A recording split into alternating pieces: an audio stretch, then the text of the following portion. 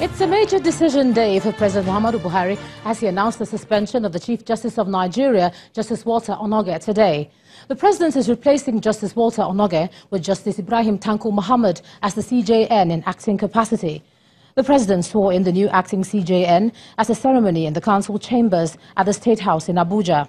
Justice Mohammed hails from Bauchi State and he is the most senior judge in the Supreme Court after Justice Onnoghen. The President said he acted on the directive of the Code of Conduct Tribunal and the suspension of Justice Onnoghen is pending the completion of his trial at the CCT. Nigeria is a constitutional democracy and no one must be or be seen to be above the law. Unfortunately, the drama around the trial of the Chief Justice of Nigeria has challenged that pillar of justice in the perception of the ordinary man on the street. For it is certain that no ordinary Nigerian can get the swift and sufficient treatment justice has enjoyed from his subordinates and friends in our judicature. In the midst of all these distracting events, the essential question of whether the accused Chief Justice actually has a case to answer has been lost in the squabble over the form and nature of his trial. This should not be so. If justice cannot be done, and clearly seen to be done, society itself is at risk of the most unimaginable chaos. It is no secret that this government is dissatisfied with the alarm rate in which the Supreme Court of Nigeria, under the oversight of Justice Walter, has serially set free persons accused of the most dire acts of corruption, often on mere technicalities, and after quite a number of them have been convicted by the trial and appellate courts. Reactions are already trickling in on the suspension of the Chief Justice of Nigeria by the President. The main opposition party, the People's Democratic Party, says it's rejecting the President's action in its entirety, describing it as illegal and unconstitutional. According to the National Publicity Secretary of the party, Kola Ologbondiyan, the action is impunity that will not be allowed to stand. The party has called on the National Assembly to intervene in the matter and institute every legislative instrument that guides gross misconduct of a sitting President.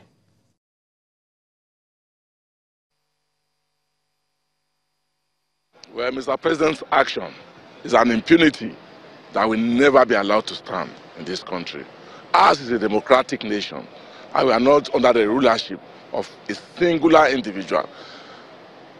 Our Constitution provides the procedure of appointing the Chief Justice of Nigeria and also the measures that needs to be taken to oust a Chief Justice of Nigeria.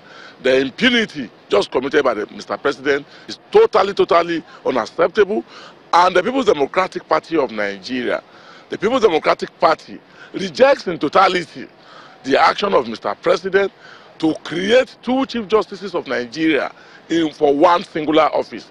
It's totally unacceptable, and the party will not accept it. We hereby call on the National Assembly to immediately call for a resumption, because we are in a moment of crisis in our nation, and the National Assembly has to come in to intervene.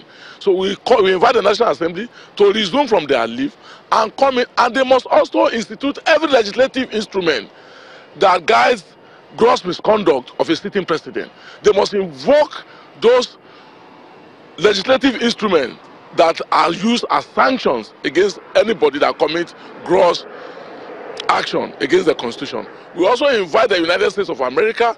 We also invite the United Kingdom, who just a few days ago or just yesterday told our nation that, and told every citizen of Nigeria that we must allow for a free and fair election. What Mr. President has done is a manifest institutional rigging of the 2019 election, and this is totally unacceptable.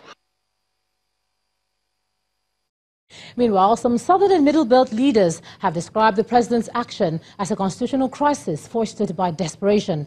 In a statement jointly signed by Chief Edwin Clark from the South-South, Chief Ayo Adebanjo from the South-West, and Chief John Nwodo from the South-East, the leaders say they have checked through the Constitution and discovered that the President has no power to unilaterally suspend the CJN.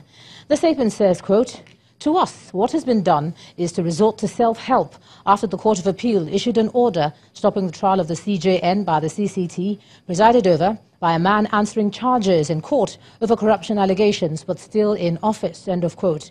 The statement adds that the latest action of the president is a clear suspension of the constitution and enthronement of full-blown dictatorship. The group says it rejects the suspension and demands its immediate reversal.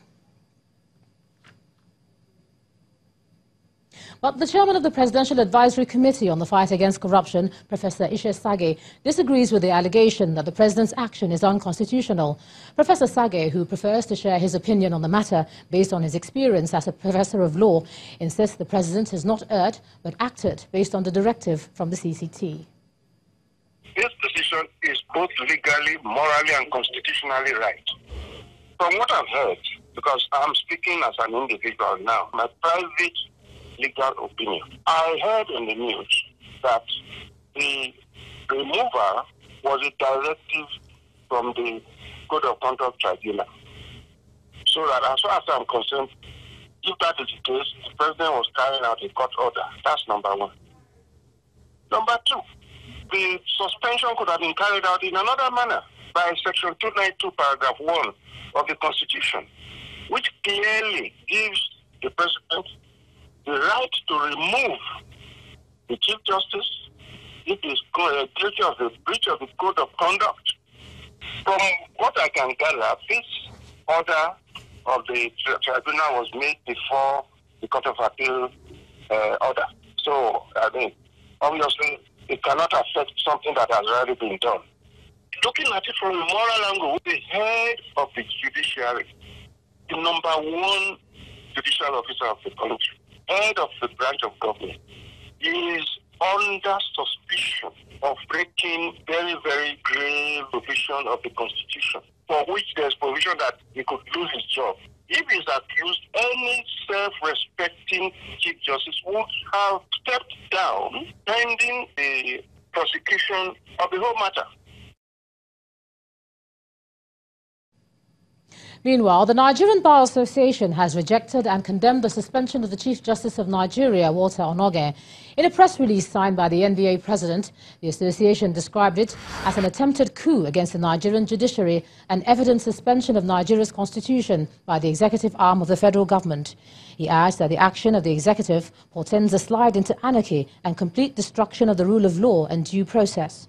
According to the NBA, the president's action amounts to an absolute breach of the Constitution and usurping of the powers of the Senate and the National Judicial Council.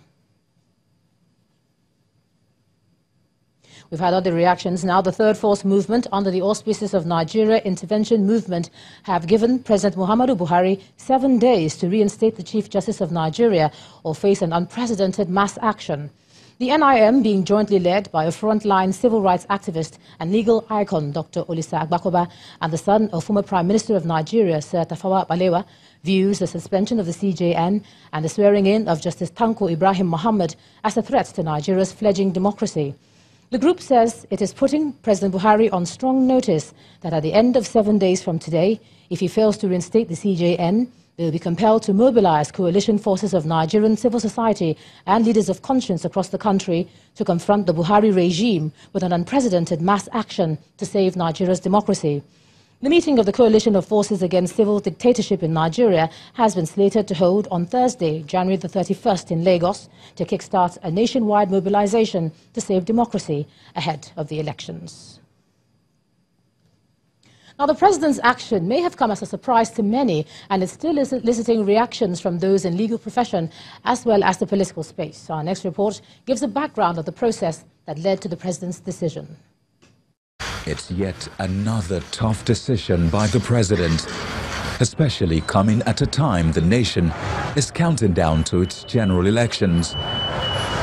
The president's gavel falls on the head of the holder of the stick, who has held it for perhaps 35 years of his career as a judge, up until he rose to become the #1 judicial officer in the country.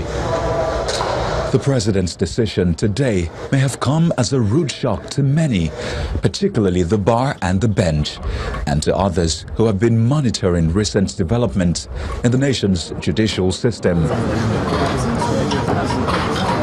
More importantly, it is coming at a time Justice Onnoghen's defense team is reveling in the euphoria of an appeal court ruling which stopped the Code of Conduct Bureau from proceeding with the prosecution of the CJN until the jurisdiction of the CCT to hear the matter is determined. It all started on Saturday, January the 12th. The news of the trial of the CJN for alleged failure to declare some of its assets to the CCT broke. But it was met with stiff reactions as many waited for the real prosecution to begin on Monday, January the 14th. The prosecution did begin, but without the CJN appearing in person at the tribunal. He was represented by a retinue of senior lawyers who argued on the jurisdiction of the CCT to try the CJN. In the wisdom of the tribunal or in the ruling of the tribunal said all those rulings constitute a nullity. Thereafter, other suits followed, one in the High Court, another in the Industrial Court, and then the Appeal Court, all challenging the position of the CCT to prosecute the CJN. But now, the President's decision may have just opened another chapter in the matter, since he claims to be acting on the order from the CCT, asking the CJN to step aside. Yet, there are mind-boggling questions to be answered on the matter. The answers to these questions are best proffered by those who truly understand the law and its application.